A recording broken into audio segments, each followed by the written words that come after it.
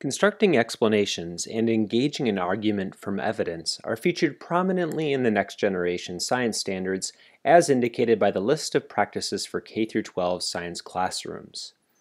In this video, I will explain how these practices are related, but yet are different. First, let us take a step back and think about the big picture. We would argue that the primary goal of school science is for students to demonstrate their understanding of accepted scientific ideas. Many scientific ideas are explanations, which are causal accounts of phenomena that link scientific theory with specific observations. Many scientific ideas may seem crazy to students because they are counter to their everyday experiences and intuition. These are some examples of crazy scientific ideas, and I'm sure you can think of others. Day and night are caused by a spinning Earth. The Earth is 5 billion years old. Diseases are caused by tiny living organisms. And we live at the bottom of a sea of air. Some of these ideas are explanations. For example, the notion of an Earth that spins once every 24 hours explains day and night. And the idea that there are invisible tiny living organisms explains diseases. When students construct explanations, they apply theoretical ideas such as these to explain phenomena. Some of these ideas are not explanations because they do not provide causal accounts. They are nevertheless scientific facts because they are supported by such an overwhelming body of evidence. Students are more likely to believe the scientific ideas if they engage in argument from evidence. We define this scientific practice as the process of coordinating claims, evidence, and reasoning. A claim is an assertion about the natural world. Scientific claims include assertions about what exists in the universe and what causes natural phenomena. For example, the statements, "This rock is a sedimentary rock," "A whale is a mammal," and "Argon is an inert gas" are all claims, but they are not causal claims. Evidence is information that indicates whether or not the claim is valid. Reasoning is the explanation of how evidence supports the claim. A simple argument coordinates one claim and one piece of evidence with reasoning. We would like for students to progress in their argumentation abilities so they are coordinating multiple claims and pieces of evidence and reasoning. There are some additional ideas that distinguish constructing explanations from engaging in argument from evidence. The latter scientific practice requires that there is some uncertainty as to which scientific idea is best in light of current theory and evidence. If the data clearly points to one idea, there is little need to construct, defend, and critique arguments. When there is ambiguity in the meaning of data, there are opportunities for students to engage in argument from evidence. The process is contextualized in the sense that uncertainty depends on the background knowledge and evidence available to individuals. Scientists today would not engage in arguments about the overarching idea of plate tectonics. There is scientific consensus that large landmasses move and produce ocean trenches and mountain ranges at their intersections. However, in the early 1900s, Wegener constructed an argument that led to the theory of plate tectonics. Nearly all others critiqued his argument, which competed with the then current idea that the cooling and contraction of the Earth caused mountain ranges. Naturally, students might have similar difficulty believing what at first seems like a crazy idea, that continents can actually move. Like scientists of the past, students are also uncertain about what causes mountain ranges.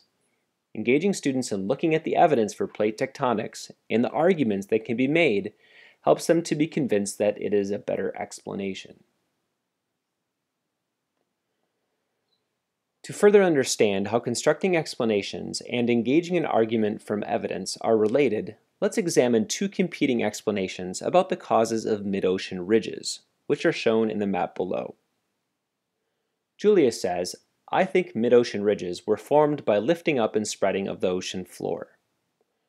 Martin says, I think mid-ocean ridges are ripples that were formed by the cooling and contraction of the Earth.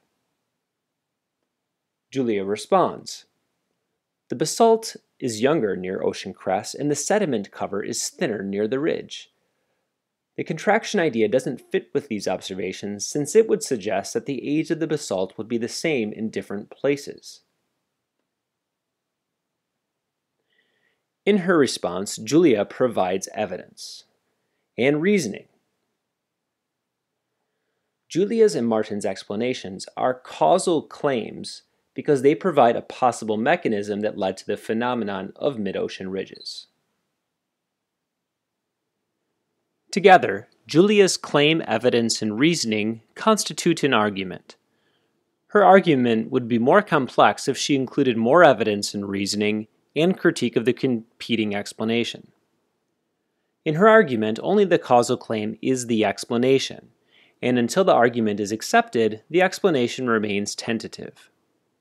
Once there is a widespread acceptance of the argument for the causal claim, the evidence for it is rarely discussed. It moves from being contested to something that is indisputably the case. Most of school science deals with accepted scientific explanations or theories.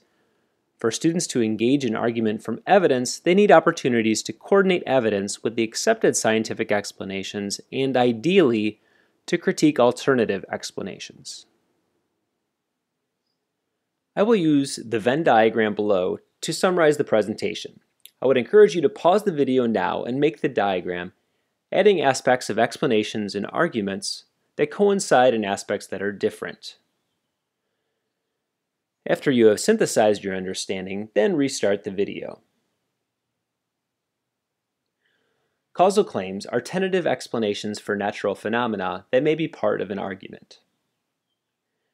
Claims are not always explanations because claims may be about what exists in the universe. Engaging in argument requires individuals to coordinate claims, reasoning, and evidence, whereas explanations provide causal accounts of phenomena using theory. Lastly, engaging in argument requires uncertainty, but explanation does not. Explanations may be firmly established within a scientific community. When there is consensus about how to explain a phenomenon, then there is no purpose to engage in argument. Science has achieved closure and scientists move on. The litmus test for whether what your students are doing is constructing an explanation or alternatively engaging in argument from evidence is whether they are just using the explanation to explicate why something happened. For instance, if a student says, there was an earthquake today because the San Andreas fault moved, he or she is just constructing an explanation. To be an argument, however, there has to be some evidence and reasoning to justify the explanation. In this case, the data from the seismometers near the fault measured the movement of the fault. We hope this video has helped you understand how constructing explanations and engaging in argument from evidence are related yet different.